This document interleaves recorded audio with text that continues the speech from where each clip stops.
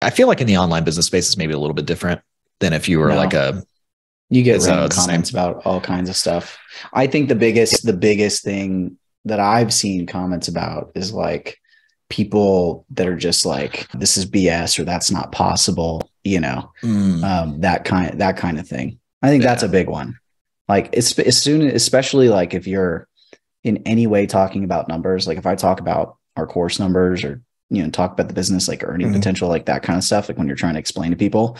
And as soon as like you say anything that approaches or goes beyond like that 6-figure range, people are like, this is total BS. That's not possible. Get a real freaking job. And it's like, okay. Yeah. Well, that one makes a little bit of sense to me. I don't know. I could see like, I can't imagine like sitting there and like typing something and sending that off to an influencer, but you also see a lot of that stuff in the online space.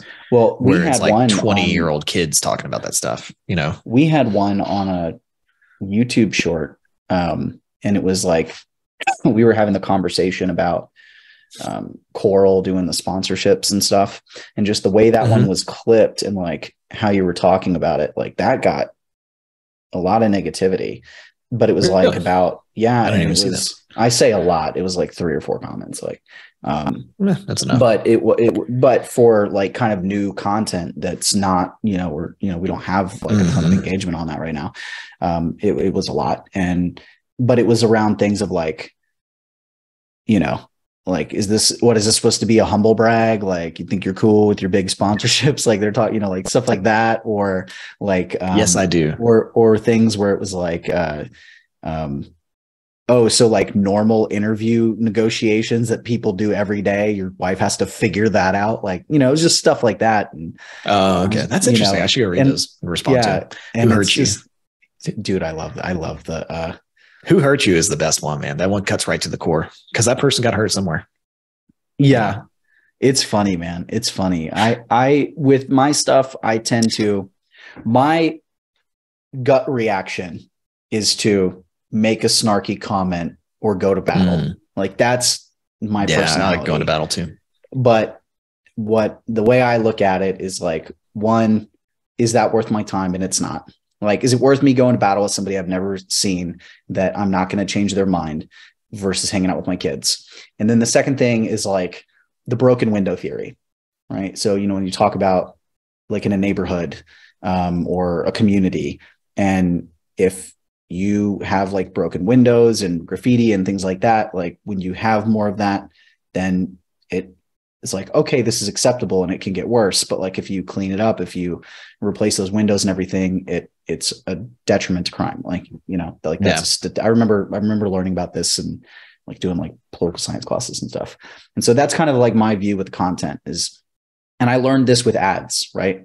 If you allow a really negative comment to stick around on an ad, people will pile on because it gives them confidence. Oh, it's acceptable for me to do this. Other people agree with me, and it can spiral out of control. And so that's kind of my approach to like posting on YouTube and on TikTok is I'm like, this isn't worth my time. And if somebody is going to, if somebody has like a solid opposing opinion, I am totally game with that. But if you're just going to come on and just crap on it, then you're hurting there's always both ends. Like, and I think that like I have more engagement on TikTok than YouTube right now. And so there's always 2 sides and you see both. And so if you're going to come on and you're going to just be completely negative or whatever, then I'm just going to delete it. Like, I'm not even going to respond to it. I'm going to delete it. I'm going to block you because my stuff's not for you anyway. And I don't want you to ruin the experience for somebody else. And, it adds engagement. Sure. It like that can help, but it's not worth it. So that's kind of like my view on it. But yeah, you get things from like comments about, how you look and like, that you're full of it, or just, your mom probably didn't love you. Like, I mean, you just get the most random stuff. But the funny ones, I think it's fun for people. I think they enjoy it. Like, I think it's like a bored thing. Maybe. I don't know. I've never done it. I've never sat down and done that before. I haven't either, but I always liked, like Clay Travis, he'll, when somebody comes at him from Outkick the Coverage, someone will come at him on Twitter and he just clicks on their profile and looks at their posts and looks at their stuff. And if there's anything for him to make fun of, like, he goes back at him. And so he'll be like, someone will say something to him, and then he'll be like, hey, neckbeard, like figure out your own issues before you come at me, you know? Like, it's just, so I always get a kick out of that. And like, I think that's like that's my gut reaction. But then I'm just like, the effort's not worth it. Yeah.